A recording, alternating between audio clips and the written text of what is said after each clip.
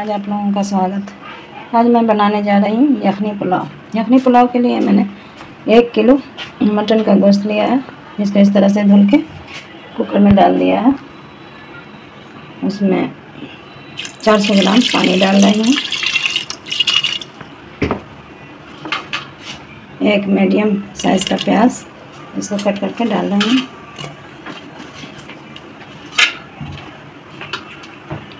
4-5 हरी मिर्च,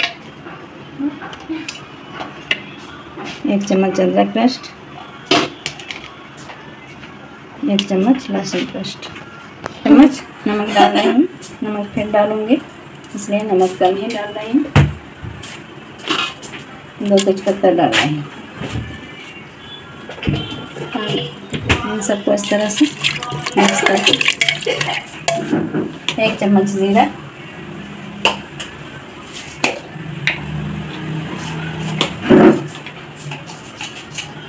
1 चम्मच सफ़ेद जीरा, 1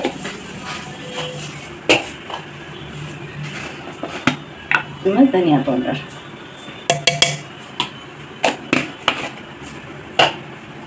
सबको डालने के बाद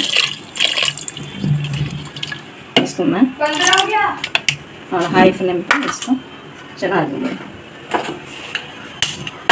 कुकर को मैंने लेट कर दिया, हाई फ्लेम पर चढ़ा दिया है।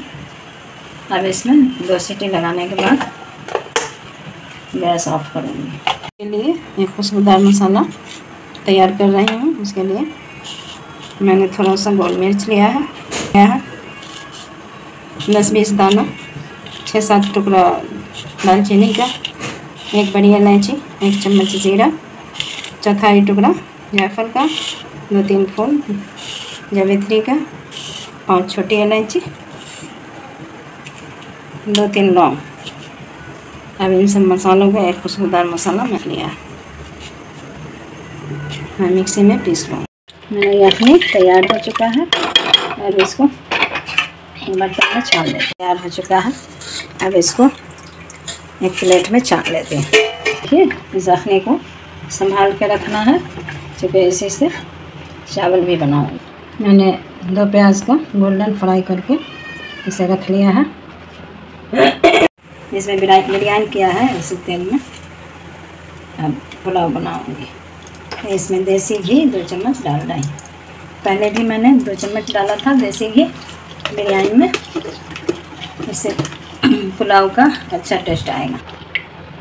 ये घी पक चुका है। अब देखिए, इसके लिए ये सफ़ेद ज़ीरा 1 चम्मच, 10-15 काली मिर्च, 1 बड़ी इलायची, 2 लौंग, 4 छोटी इलायची, 2 दालचीनी का टुकड़ा, सब इस तेल में जाएगा।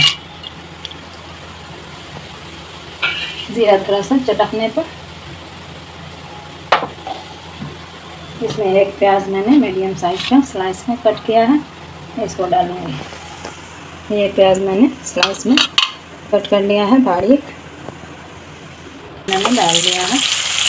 प्याज को गोल्डन ब्राउन करूँगी।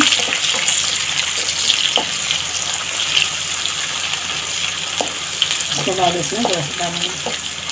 होने वाला है करीब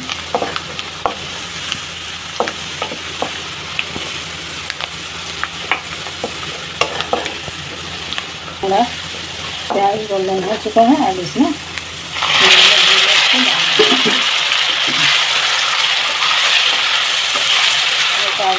बनाएंगे। उसके बाद लहसुन का 1 चम्मच, अदरक का, इन सबको खूब अच्छी तरीके से मिलाना है। पाउडर और साथ में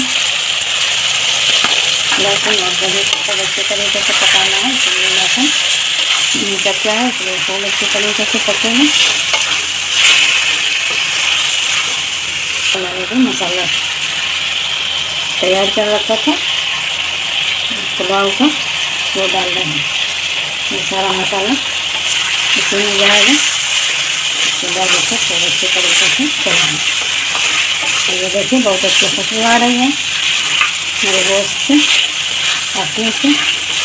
1 चम्मच नमक डाल रही हूँ। ज़रूरत पड़ने पर 1 नींबू का रस वो भी मैं इसमें निचोड़ रही हूँ।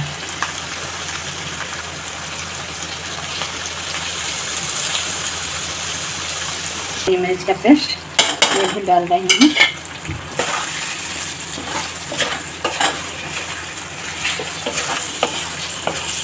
अब ये सारा मसाला मेरा भून चुका है खूब अच्छे तरीके से। अब इसमें चावल डालेंगे। मैंने 1 केजी चावल, 1 केजी गोश्त में 1 केजी चावल लिया। तो चावल इसी गोश्त में जाएगा। चावल को मैंने 2 घंटा पहले ही भिगो दिया था। चावल मेरा खूब अच्छे तरीके से फूल चुका है।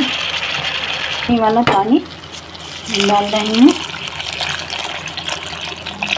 ये पानी बहुत ही बेहतरीन होता है, बहुत मज़ेदार होगा। तो मैंने 1 केजी पानी भी डाला। पानी थोड़ा और डालूँगी कम पड़ने पे। अभी इसका अंदाज़ ले रही हूँ।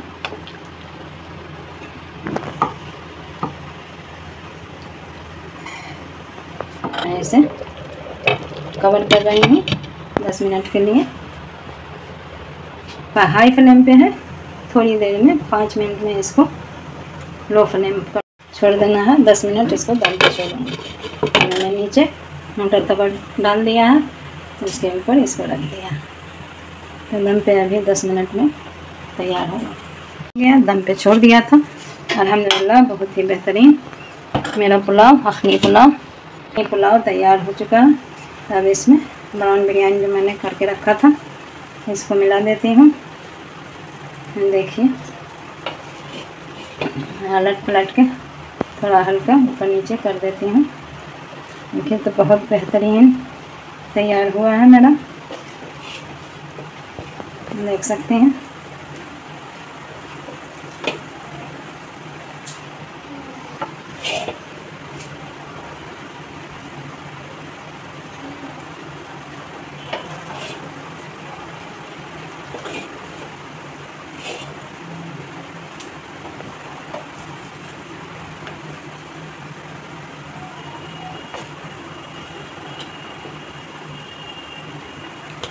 बहुत बेहतरीन तैयार हुआ है, बहुत ही मज़ेदार होगा। आप भी ज़रूर ट्राई करके देखेंगी। ये मेरे यखनी पुलाव की तारीफ़ भी करेंगी, कमेंट ज़रूर करेंगी। ये देखिए तैयार हो चुका है। लाइक करें, सब्सक्राइब करें, शेयर करना ना भूलें। थैंक यू, शुक्रिया। कमेंट करके ज़रूर बताएं मेरी रेसिपी आपको कैसी लगी। अल्लाह हाफ़िज़।